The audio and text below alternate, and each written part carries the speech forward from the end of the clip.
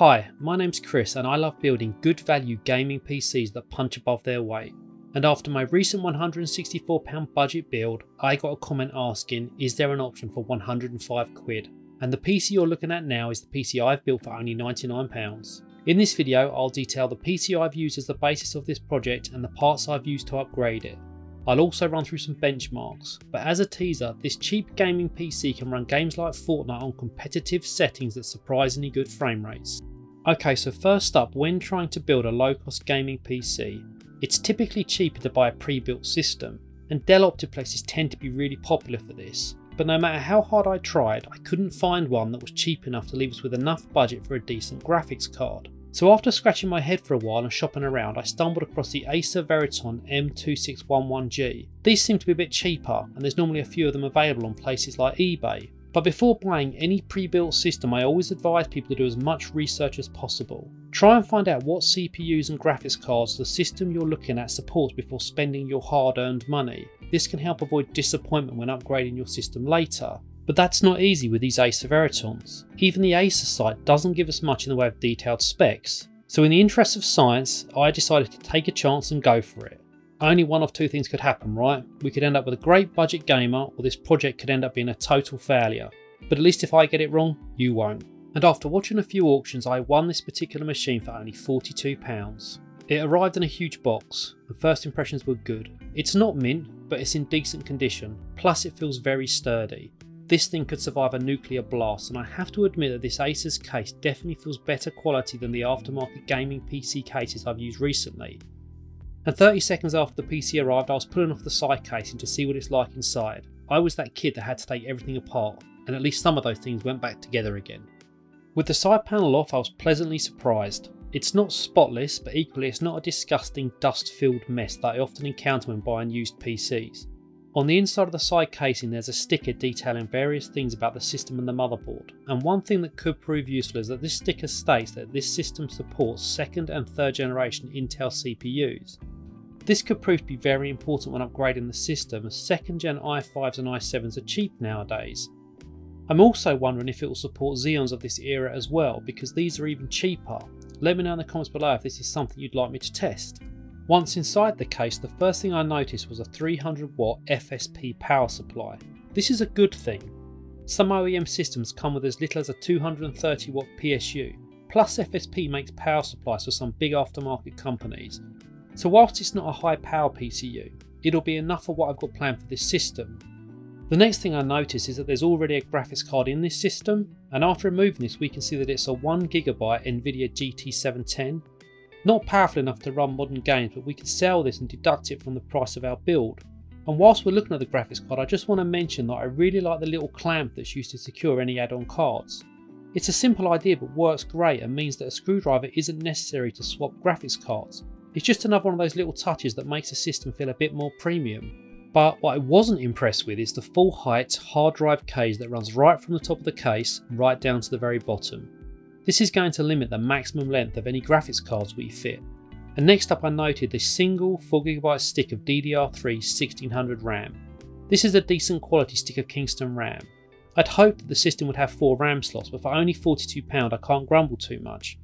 Plus I was pleased to see that the RAM is actually running at 1600 MHz. I've had problems getting RAM to run at the correct speed on other OEM systems.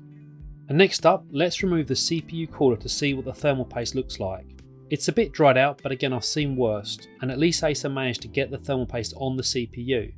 And under the cooler we find our i3 3240 CPU. This is a 2-core, 4-thread CPU that runs at 3.4 GHz. So we haven't got a huge amount of CPU power to work with, but hopefully it'll be enough to run some modern games on reasonable settings. And before we put the cooler back on, I'm going to have to clean up the CPU heatsink. Those clogged up fins definitely won't be helping with airflow.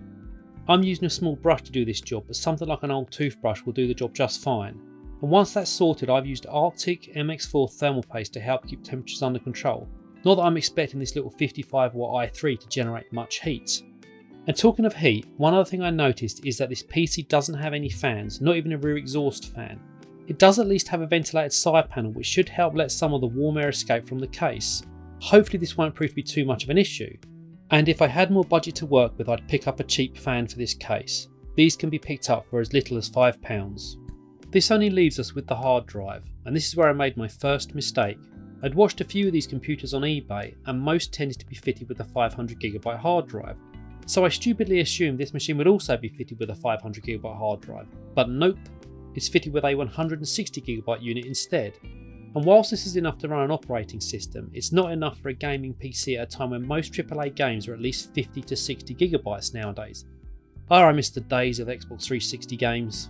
So with that said, I pulled this drive out and have swapped it for a 500GB drive that I already own. You can pick up 7200 RPM 500GB drives in CEX for a tenner, so I've added this cost to our final tally. Plus we can sell a 160GB unit back to them for a few quid. So now we've had a good look around the system, it's time for the fun bit, upgrades. But when it comes to upgrades, this section of the video isn't going to be as long as it normally is, because we won't be making as many changes. The first thing I did was add a second 4GB stick of 1600MHz DDR3 memory. 8GB really is the minimum needed for gaming nowadays. I'm using the Mushkin stick that I picked up for my £164 budget build, but you can pick up good quality sticks of RAM for less than £8 on eBay. Just make sure you buy from someone with lots of good feedback.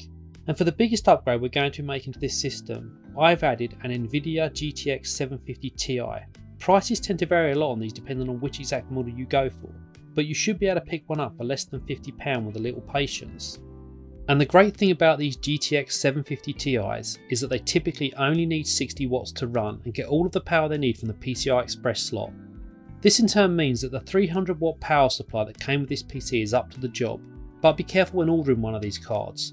Some of the factory overclock models require an additional 6-pin PCI Express power lead, which our power supply doesn't have.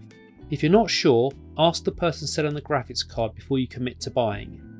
The particular model I've got is a Palette CarMX 2GB model, which is passively cooled. It looks great and I do like a nice quiet PC. Okay, so with that final piece of the puzzle in place, I've spent a total of £104.94, but was able to sell the old hard drive and graphics card back to CEX for £6, which means this whole PC has cost me £98.94, so it's definitely cheap, but the real question is, can it game? Let's take a look at some benchmarks and find out.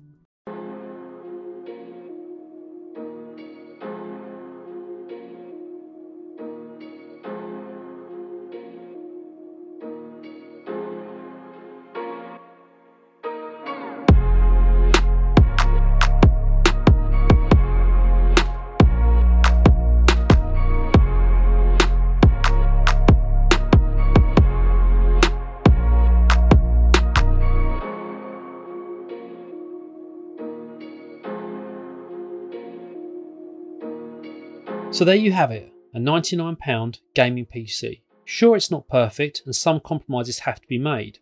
For example, in some games you're going to need to drop the settings and resolution right back to hit playable frame rates. But at least this system gets you gaming whilst you're saving up some more money for upgrades. And talking of upgrades, I could do a follow-up video detailing the next round of upgrades I'd make to this machine. Let me know in the comments below if you're interested in me making this video. With that said, I'll finish this video here. Thanks for watching. If this video has been helpful, please hit the thumbs up button and consider subscribing to the channel. I'll be back soon with another video. Bye for now.